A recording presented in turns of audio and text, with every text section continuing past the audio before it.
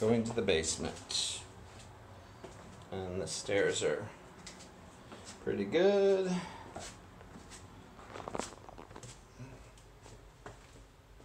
Looks pretty dry. It's moist, but there's the furnace, which is a little bit newer. The water heater, I don't know what the hell's going on there. Okay, and then there's a dryer. Here's a washer. Trying to figure out where the light. Okay, there is a light bulb, but there's no light bulb in there.